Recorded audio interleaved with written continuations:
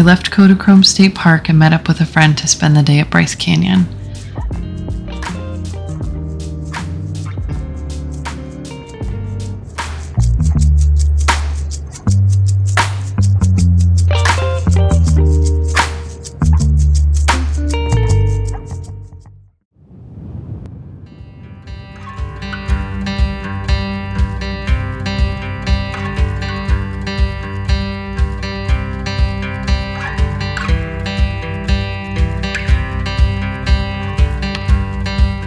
Unfortunately, we only had one day for the park, and it was definitely not enough time.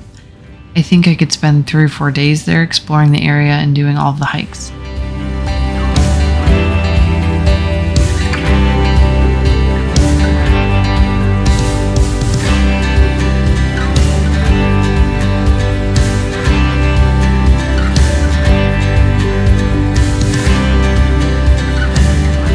The park has one main road going south from the entrance to all of the panoramic viewpoints. Every view was so amazing, and the colors of the different rocks against the trees was beautiful.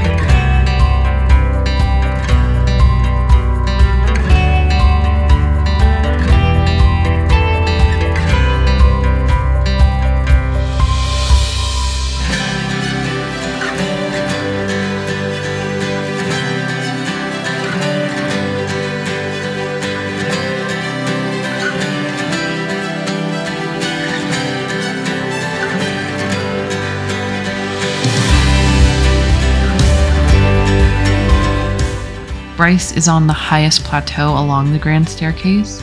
At some viewpoints, you could even see the San Francisco peaks of Arizona and out to Four Corners.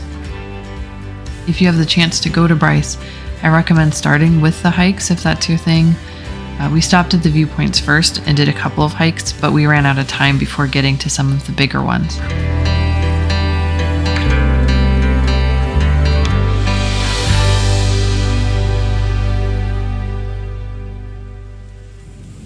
While the viewpoints are stunning to get panoramic views of Bryce Canyon, you'll want to do some hikes like the Navajo Loop to get down into the canyon and around these incredible hoodoos.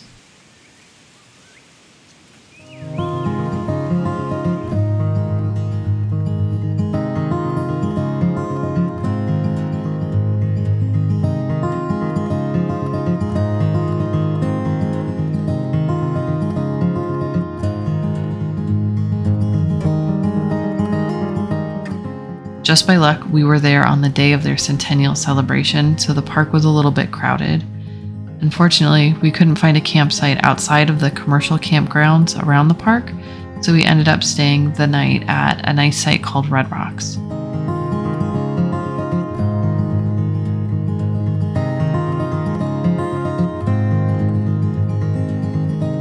The next morning, we left Bryce and headed west to our next stop, Capitol Reef National Park.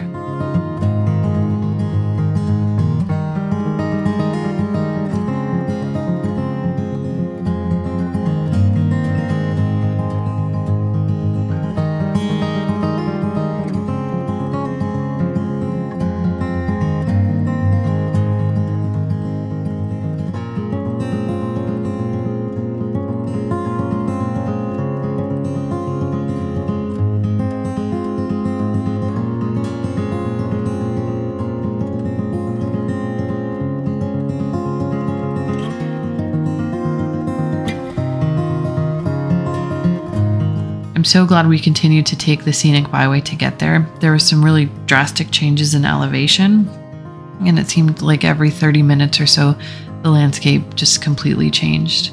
There were some parts of the drive that were on steep shelf roads, like the section lovingly called the Hogback. We passed through quite a few small towns, which was great since I have to stop for gas pretty often. It's a Jeep thing.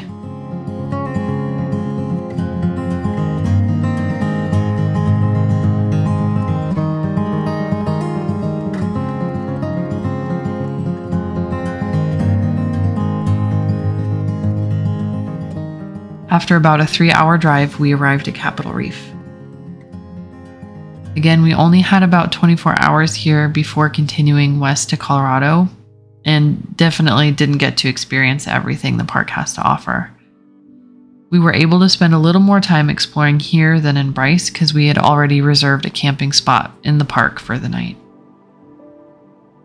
We started by driving down the main road of the park. This was really similar to Bryce, and it made it easy to see a fair amount of the park in a short period of time.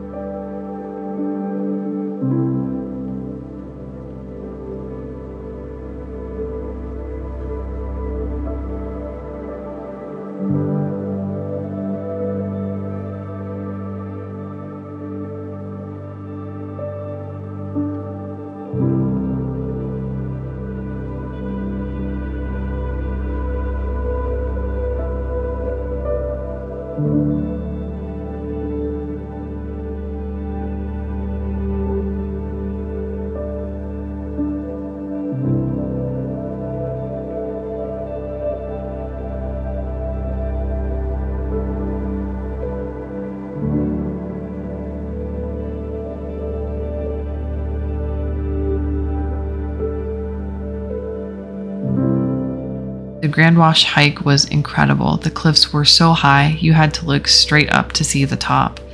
And parts of it reminded me of the Narrows in Zion.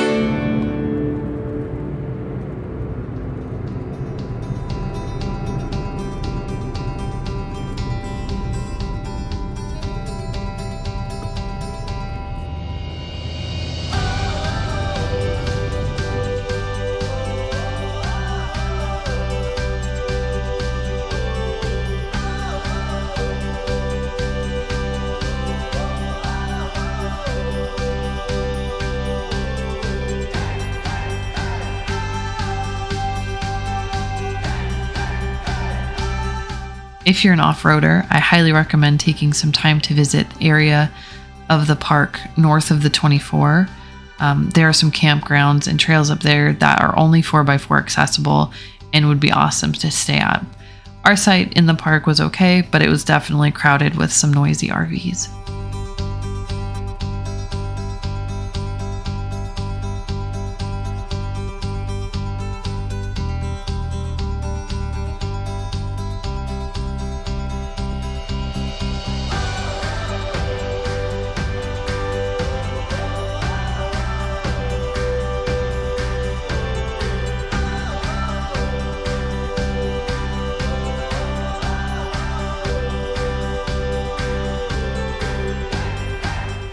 Amazing that this area has been home to people for so long.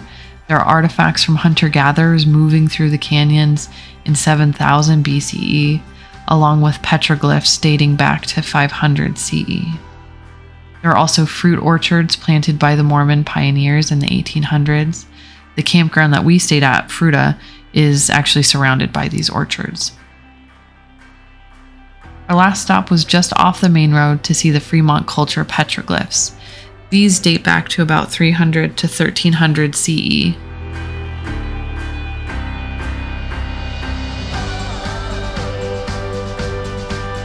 It's always incredible to me to see things like this and to think about what life would have been like back then.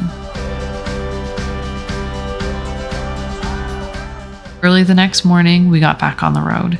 We had about a 5-hour drive ahead of us to get to Colorado and stopped at the incredible Goblin Valley State Park on our way over.